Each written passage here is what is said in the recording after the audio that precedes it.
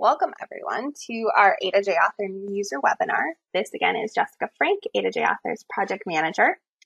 Today we are going to talk about our summer research project. We had an A2J Tech Fellow, an Access to Justice Tech Fellow, Alexandra Jones from Duquesne. She's a 3L now. She spent the summer auditing our automated forms across the United States and doing a deep dive into where forms have been automated, what are the most popular automated forms, sort of seeing what it would be like as a self-represented litigant, looking at legal aid websites and court websites and Law Help Interactive to try and find these top automated forms. So Lexi can't be with us today. She is, as I mentioned, a 3L, so she had class during our scheduled meeting today. So we have a short video of her explaining her process and sort of what her results were. And then also with me, I have John Mayer, our Executive Director of CALI, who's going to talk about how we can take Alexandra's work and turn it into knocking out all of the low-hanging fruit to get 100% access to justice, or as close as possible that we can get. Hi everybody, and thanks for joining us. My name is Alexandra Jones, and I'm a law clerk here at CALI. Today I will be showing you a quick presentation outlining one of our major projects from the summer. So our task here was to gather information about available court forms and figure out if these forms are being automated for users or if they're made available in another way. We decided to stick to just 52 jurisdictions, so we did every state plus Washington, D.C. and Guam. The main focus of this task was to see how frequently A2J author was being used, and then if there was not an A2J author interview available, then we would look elsewhere.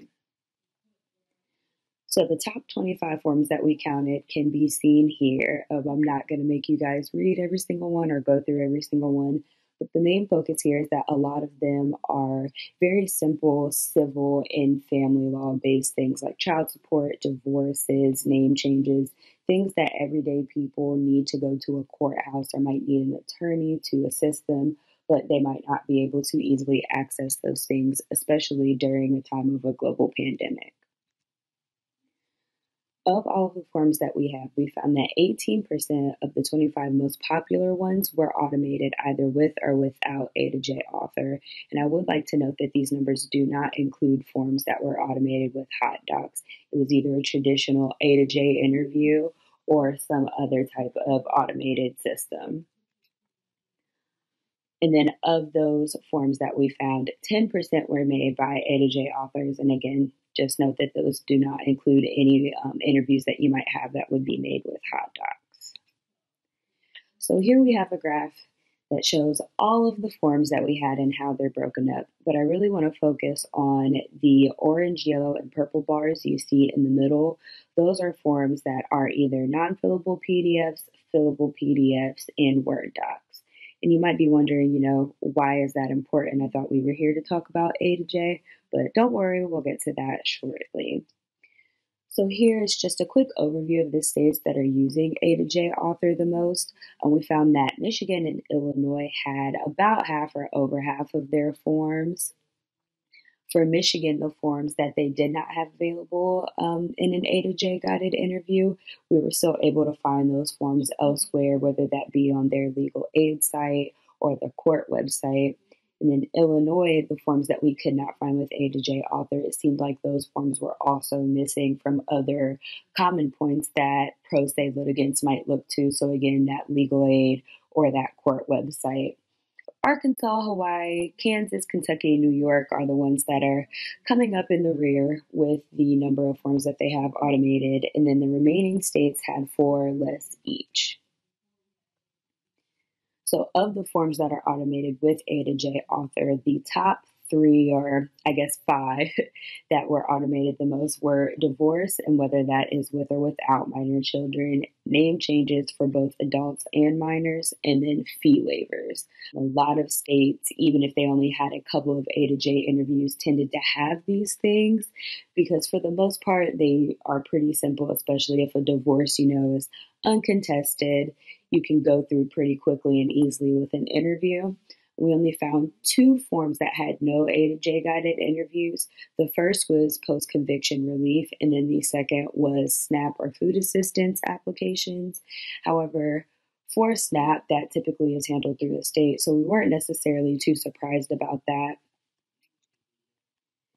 And here I'm just going over those top 3 to 5 forms that I mentioned previously. And again, I want to put that focus on that yellow, orange, and purple bars that show the PDFs and the Word docs. As you see, A2J is the highest sole form for divorces, but there's still a lot of room for growth within those PDFs and those Word docs. Here for the name change, most name change forms were actually fillable PDFs, then non-fillable PDFs, and then A2J. So again, just keep in mind those 3 bars. And then for fee waiver, the same kind of pattern followed from the name changes where fillable PDFs were number 1. So after culminating all of this information, what we really needed to look at is whether or not states are automating in the way that we think they are. So yes and no. For the yes, SNAP applications were the only forms that every jurisdiction had available. And again, that's because that's usually handled through the state or the county. And that's something that doesn't necessarily need to go through a court or a legal aid system. Child support was next, and only one state did not have any type of form available, whether that be through Law Help Interactive, through their legal aid, or through that state court website. And then orders of protection were next, and they were available in all but 2 jurisdictions. However, on the flip side, 35% of the total forms that we were looking for were simply unavailable. Now, that doesn't mean that they don't exist somewhere, but it wasn't an easy task for us to find those where we know pro se litigants tend to go looking. You know, they'll type in Google order of protection, Ohio. And, you know, the court website will come up, maybe a legal aid website, and they don't really know to do a lot of further digging like we might know. And then to follow that, 16% of the total forms were non-fillable PDFs. And while it's great to have that form available in some format, as we're seeing through this pandemic, people might not necessarily have access to the internet in their homes. They might not have access to a printer, and they might be reliant on going to a library or going to their school. So if the only way they can fill this form out is by having access to the internet and then having access to a printer to fill it out by hand, that might not necessarily be the most helpful thing. So what does this all mean? As I mentioned a couple times, there's a major global pandemic going on right now. It shut down our court systems, and it left citizens leaning on technology to have access to legal help. And because of that, some states are showing a desire to begin automating their forms to make that a little bit easier. And I know that this may seem like a daunting task, but it really can be simple. So as I mentioned a couple times before, focusing on those forms that are available as PDFs and Words, we have sample exercises on the A2J author website that show you how to take a non-fillable PDF and turn it into an A2J form. And the same thing with a Word doc. You can easily save a Word doc as a non-fillable PDF and then go through that same process. So if you just take a look at our website here, you'll see we have guided interviews that show you how to make a simple text template and turn that into an automated form. We have ones that show you how to make PDF templates and turn that into a form. We even have ones that have multiple forms that would be in one guided interview. So for example, name changes often have a lot of different forms that come with them. It's not necessarily just one petition with a motion and an order. There are some extra steps that need to be taken. You can still get that all automated from a simple non-fillable PDF. So in the end, the goal obviously is for all of us to work together and make access to justice much more accessible for people. We appreciate you coming here and showing that you are trying to make access to justice accessible, and we hope that you have a great day. Hey everybody, my name is John Mayer. I'm CALI's executive director. Our work with Alexandra was, I was going to provide some more altitude on. I mean, Alexandra's work was very detailed and close to the ground, but I wanted to give you some altitude on why we did it and what some of the potential ramifications are for our planning. None of this is like a promise or I feel like I'm on one of those SEC calls. You know, you shouldn't make any investment decisions based on what I'm going to say. This is more CALI thinking out loud, because I don't know whether we can succeed in our aspirations, but I want to talk about it and let people know, you know, especially on this among this group, the A2J users. And if there's feedback to be gotten, fantastic. And if there's, you know, I want you guys to know that we're working very hard on lots of interesting things in and around the whole A2J author ecosystem. So I call this talk low-hanging fruit, and you'll see why in a second. I always love these days. I love to talk. I love to start my slides talking about the pandemic with this quote. That has really resonated with me. I'm going to read this because it's worth reading. Historically, pandemics have forced humans to break with the past and imagine their world anew. This one is no different. It's a portal, a gateway between one world and the next. We could choose to walk through it, dragging the carcasses of our prejudice and hatred, our avarice, our data banks and dead ideas, our dead rivers and smoky skies behind us. Or we can walk through lightly with little luggage, ready to imagine another world and ready to fight for it. I love that. I honestly believe that this pandemic is at least an opportunity, and at most will definitely change a lot, or it has the potential to change a lot about this world generally, and specifically in this space, the access to justice space. Let me see if I can lay out some of those ideas. So I call my talk low-hanging fruit because I tend to separate the world of online automated court forms into the complicated and difficult, and maybe you should get a lawyer, you know, sort of level stuff, and the, you know, the easy stuff, the low-hanging fruit, short forms, common forms, high volume forms. Things that with a little bit of guidance, a little bit of navigation experience, with maybe even a decent path or flow chart through, your average, and that's a broad average, your average self-represented litigant will succeed in correctly filling out the form and in getting some sort of result from the justice system. So the low-hanging fruit is where we originally intended A2J to sit. 16 years ago. You know, we didn't want to claim that we could like replace lawyers or replace the justice system. We just said that, look, an awful lot of law is pretty straightforward, fair, somewhat well settled. It's accurately communicating your issue in the language that the court and the system understands. And the courts use forms as a language. It's how they talk to themselves. It's how they talk to their computers. It's how they talk to each other. You know, they say, you know, fact, fact, fact in these box. It's about the meta information. So if you look at sort of our guided interview runs over the years, you know, lots of steady usage of our materials. And I threw in those little hash marks there to show, you know, when we crossed the million, you know, yet another million things. So 6 million runs of A2J author, which has given us a wealth of feedback and experience about things that work and things that don't work so well.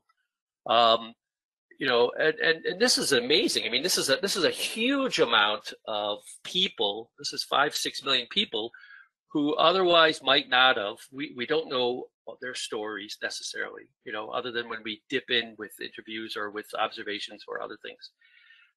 You know, 5 or 6 million people who may not have been able to get assistance because either a lawyer wasn't available, or legal aid was too busy, or they lived too far, they couldn't get a day off of work, or whatever the story is that automated forms serve. You know, might have been helped. And this, for a piece of software, you know, conceived of over, like I said, back in 2000, 2001 was the first conception of it. and has been plugging away at this important space for a long time. So 5 or 6 years ago, we did a really quick little project with Alex Rabinall at Chicago Kent, in which we said, well, what are the most common or most popular? What's the top 10 forms that every state should have, and which of those have been automated using A2J Author? And filled out this graph that basically is, the green is where there's something automated, and the pink is where there's something not. So on this graph, across the top are the 10 forms, and down vertically are the states.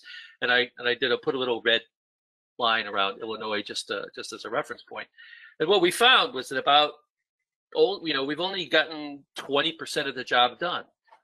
So those 5 million, is a good start. It's the work is not done, and this isn't the hard work. This isn't, blockchain, artificial intelligence, machine learning. This is simple form automation, straightforward. Something that's probably been done in 4 or 5 states, but hasn't been done in the other 45 states. Or maybe it's been done in 10 or 20 states, but hasn't been done in the other 30 or 40. So it's like just sitting there at a table. It's benefit for self-represented litigants sitting on a table. So we arranged with the A2J fellowship program. We got Alexandra Jones, who is awesome, and a 3L at Duquesne, and you should watch her video. She'll go into this in more detail than I am. But basically, we said do the same thing but expand it.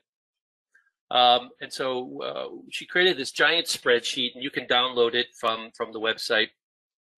And I was assuming she was going to be, she would have covered in more detail, but I'll broadly say that there's a lot of like little pieces of metadata in there that we know we can go even deeper on. First of all, we have all these sources of where do people link to automated forms. Obviously, it's from legal aid websites and courts websites and other places. And what I would like to do is track that more precisely and thoroughly on into the future. We also classified automation. We were most interested in what was done in A2J Author because we're trying to figure out how to make ourselves better. But we want to know what wasn't automated, or what was only a non-fillable PDF or a fillable PDF, or apparently a lot of folks also put up just the Word doc, or what was automated but outside of A2J Author. And we could go deeper into that, obviously, break out that automated non-A2J into were they automated with Hot Docs, DocAssemble, Documate, other things. And for the most part, these are all the free ones, or the provided by a legal aid or a nonprofit. And so it doesn't cover the many quasi for-profit or pro bono, or I don't even have a good language for this, and that's something that we need to work on. Things like in the Documate format, or Hello Divorce, which is not free but less expensive than a lawyer.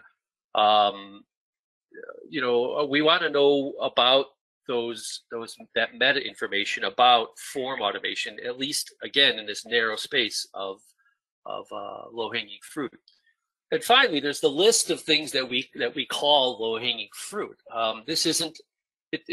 We had at some point we had to like cut it off and say, well, there's other stuff that could fit in this, but I wanted to limit Alexandra's work over the summer. She only had a couple of months with us.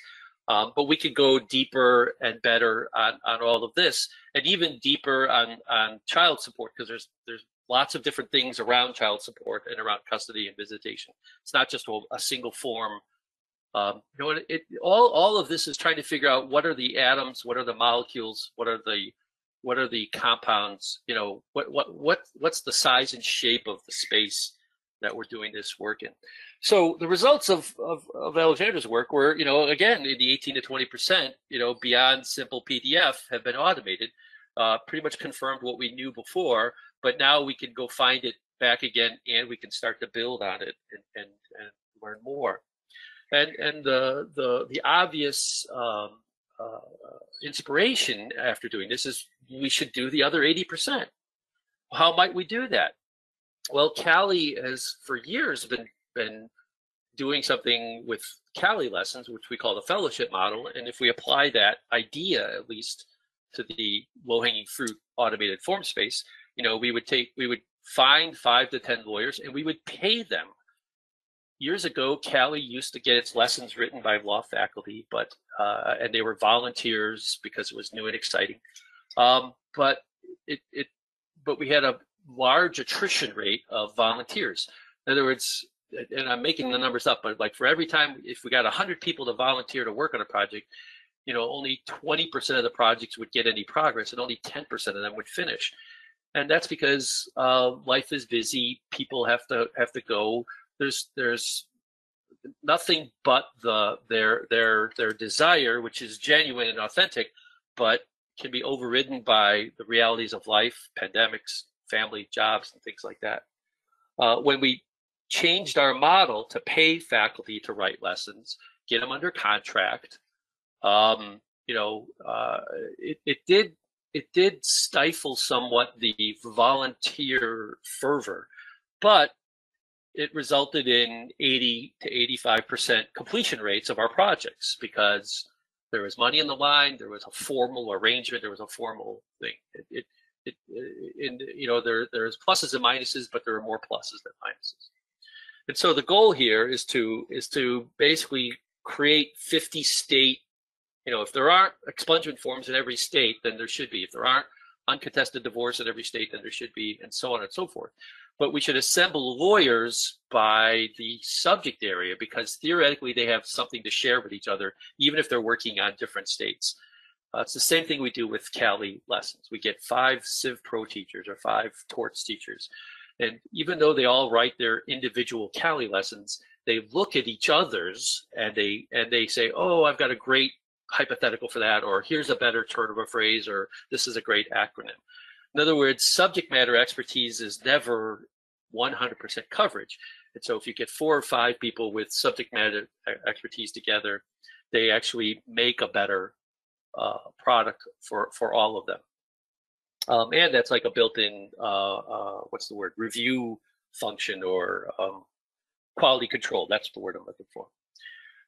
If we do it this way, we might even be able to get publicity, right? If you say, we're gonna do the 100% of all the expungement forms, will be automated. People get more excited about that when you do large numbers of automations than when you do small numbers. With CALI lessons, that means we could publish 25 or 30 lessons. It's a punctuated number of things. We could, if we have the money to pay these people, and that's an issue, we could have multiple parallel vertical projects. So while we're working on one vertical in the law, we could be working on child custody. We could also be working on uncontested divorce. There's some benefit to the subject matter experts knowing about each other's work, although it's in a different area of law, but not as much as knowing about each other's work in the same area, right? You can't do this without having staff that you pay. I have full-time staff who wrangle faculty, and Jessica is our A2J author wrangler for our grants, and those are the people that have deep knowledge of the tool, translate problems and ideas back to the developer, who we keep in a dark room and don't let them talk to people. And generally sort of ride the project to success. My CALI person is Deb Quintel, and she's wrangled hundreds of law faculty to complete over 1,000 CALI lessons over the last decade or so.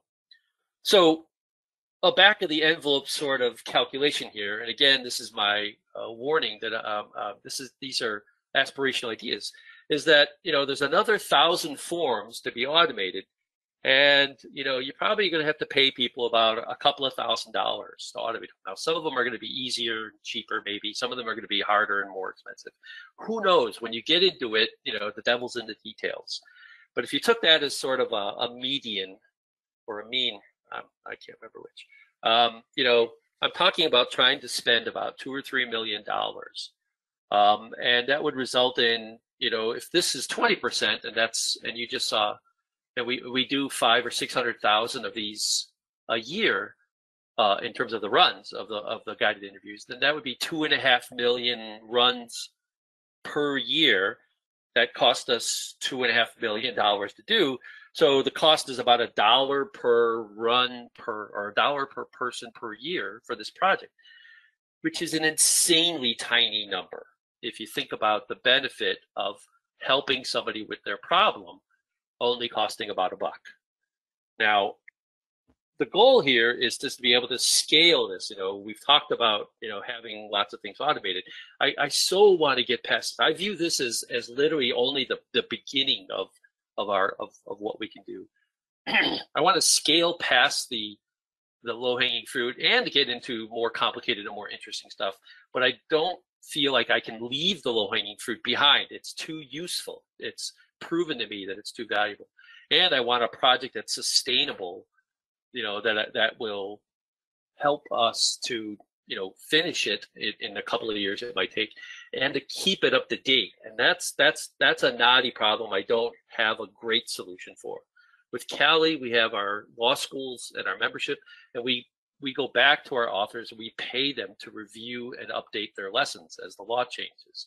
So likely, or maybe there's a model there to do something like that. Anyhow, here's my hypothesis as I laid out. 1,000 is forms, or the other 80%. 2,500, 2,500 each, is $2.5 million. And that's based on our experience with how much time it might take, and this is by no means a precise thing, and it would result in 2.5 million usages per year, which comes out to that $1 thing. So that would be kind of cool. So where might this money come from? Well, the money is already coming from TIGs. Legal aid programs get money from LSC and their TIG, and they automate some forms. Unfortunately, those tend to be one-offs, right? They do those projects, and then years later they're moribund, or they haven't been updated or looked at or something like that. Now, that's not to say that legal aid is doing a bad job there, because the courts aren't much better in keeping their forms up to date sometimes. The whole space sort of needs a kick in the pants on quality assurance, but and I don't know how much of that technology can solve, but because it's a problem of the space, we have to think about it at least and try to find ways to deal with it. Because CALI is a consortium of law schools, and because learning how to do this, automate forms, is a valuable skill, because I believe it's the future of a lot of law practice, there's possibility of getting the students involved. Now, students are some of the worst people to automate forms because they're not subject matter experts, but they're helpful in other ways. They know about the law, so maybe they could be great apprentices. And and cheap apprenticeships could lower the overall cost, and provide training opportunities or learning opportunities for the students, so it becomes a win-win. Now, the courts, and especially in this time of pandemic, are getting much more interested in this. How can we keep people away from the courthouse and coughing and sneezing on us, and instead handling their problems remotely? Well, automate some of your forms, and tie them into an e-filing system, and let people do everything without having to come in, either by Zoom or by electronic mail. Don't require a wet signature or an in-person notary. I mean, all of those things are now on the table during this pandemic as portal time. There are foundations willing to do grants, especially in vertical interest areas, domestic violence, things like that. And there are vertical interests. And this is that gray area of they want to do people doing access to justice. Pardon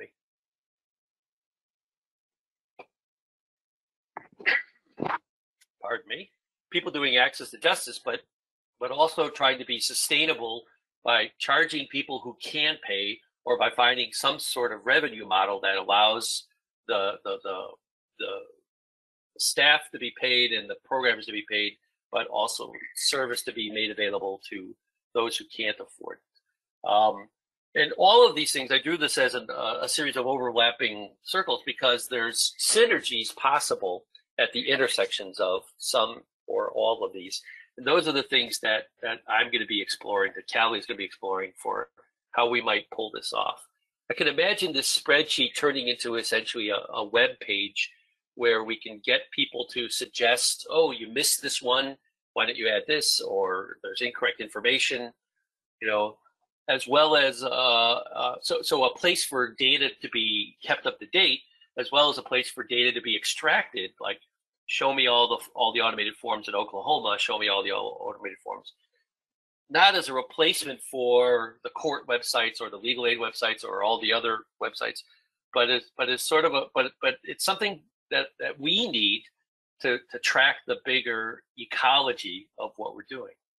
And so anyhow, that's our goal and that's our plan. And that's all I've got to say. If there's questions or ideas, I'd love to hear from you. And Jessica, I turn it back over to you. All right. Thank you all. Bye-bye. Bye.